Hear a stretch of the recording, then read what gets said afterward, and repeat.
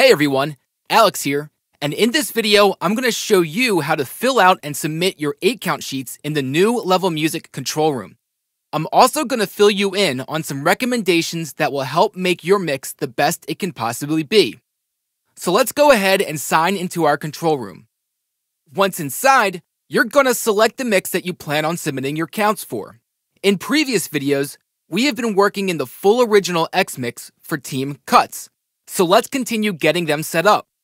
As you can see, our information we uploaded is still saved. And now we are going to head on over and click on the 8-count tab, which will open up our digital 8-count sheets. You are about to find out how easy and convenient these sheets are.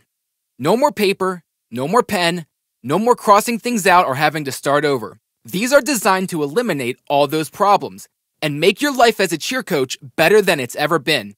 So let's get started. The first thing you'll notice is that line 1 is already filled out as your intro. This line is to be used as your 5, 6, 7, 8 or 7, 8, depending on your choreography. Line 2 should be where the first full 8-count begins. You can still edit line 1, but only utilize it if you need it as an intro that is not a full 8-count. To start filling out your sheets, all you have to do is click on the box and type in what's happening during that count. It's truly that simple. So let's keep going.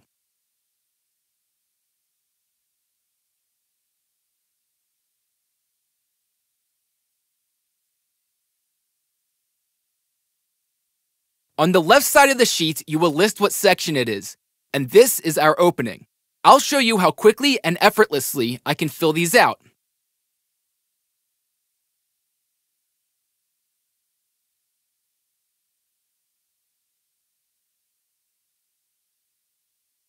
So here's a standing tumbling section. Next we'll transition.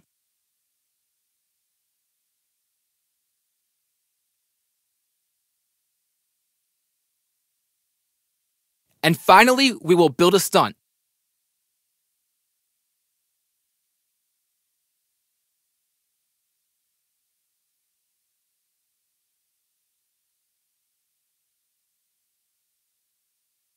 Now, all 8 counts aren't created equal. The more detailed you are about certain things, the better the producer can fully customize your mix. Here are some recommendations on how you can best fill out your count sheets. Be as specific as possible. Let it be what's going on in the routine, or maybe you want a voiceover to hit on a certain count. Let us know your vision so we can do our best to make it come to life. Instead of just typing hit, let us know what's going on. Let us know what type of motion it is, such as a high V, or what type of stunt position is being hit. On the same note, make sure you mark exactly where something hits. With all different types of release stunts, this becomes incredibly helpful with things such as TikToks. It's extremely helpful to know when they dip, when the switch happens, and when the actual stunt hits. Also, be very aware of your routine's time limit. Making sure you are easily within your limit will prevent multiple issues we might run into down the road, including costly reconstructions or delay of production. Here's a quick guide regarding routine lengths. At 147 beats per minute, a 1-minute 30 routine should end on count 1 of line 27. A 2-minute routine should end on count 1 of line 37, and a 2.5-minute routine should end on count 1 of line 47. Being a few counts over isn't the worst case scenario, and if your more advanced team can handle the increase in tempo to fit it under the time limit, going an 8-count over is doable but not recommended. You can also consider ending your routine 1 to 2 8-counts earlier if you have a younger, more novice team who can then benefit from us being able to slow it down. The final thing you should keep in mind is to triple check for accuracy. Cheer mixes can be highly tailored to your routine, and once it's constructed to a particular routine, it's difficult to change that structure. To avoid any unwanted fees down the road, make sure the count sheets are on point and that they also match any videos. Discrepancies between the count sheets and the video may result in the delay of production. Once you're at the end of the count sheets, you will signal what count your last motion hits on. If you'd like a specific voiceover to end your routine, definitely let us know as well. Now, for the crown jewel of these sheets. If you're filling out your counts and you realize you may have skipped or repeated a line, you have the ability to fix that by clicking on the Add Delete button. Just like an Excel spreadsheet, you now have the option to simply add or remove rows. You have the option to either remove the row that you clicked on, or you can add a row directly before the row that you clicked on. We're going to go ahead and remove line 4. And since I'm not done with my count sheets yet, I am going to continue working and save later. For the purpose of this video, I'm going to do that again, but this time I'm going to add the row back.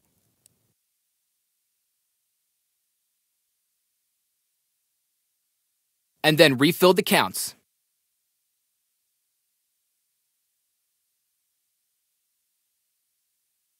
When finished and triple checked, you will click the Save button, and the successful update notification will appear when it has been saved.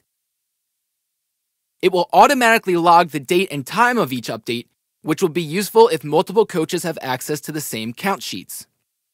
Now, say you need your count sheets for practice, or you would like to give copies to other coaches, but you don't want to have to log into the control room and keep it open every time. Well, you're in luck. You can download a printable PDF version of your control room info.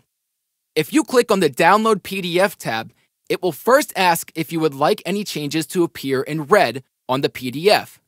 If I was submitting an edit request, I'd select yes, but since this is my first version, I'm going to select no and download.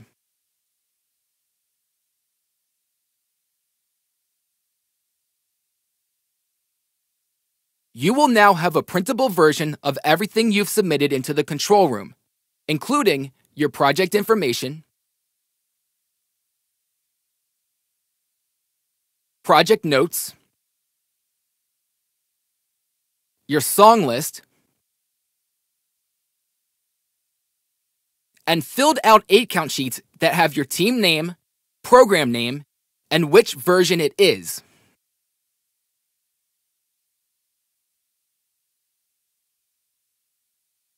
One final detail is that once you've submitted your count sheets, the first circle under Files will appear blue, indicating that the 8 counts have been submitted for this portal. And that is how you fill out and submit your count sheets in the new Level Music control room.